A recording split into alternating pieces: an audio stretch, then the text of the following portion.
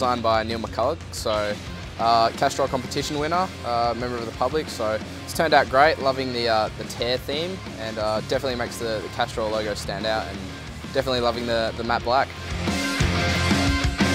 It's been a big learning curve. We've had a lot of ups and downs, a few issues with the car throughout the year, but overall it's been an awesome experience and I've learnt a lot, so happy to take that experience into next year and hopefully we can end it on a high.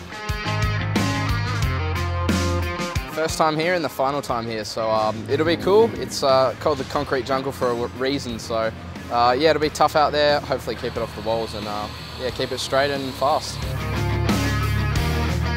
I'm full of confidence heading into the weekend. We'll see how we come out during practice, but yeah, hopefully we can get the new livery inside the top 10, so that'll be good for Castrol in the car.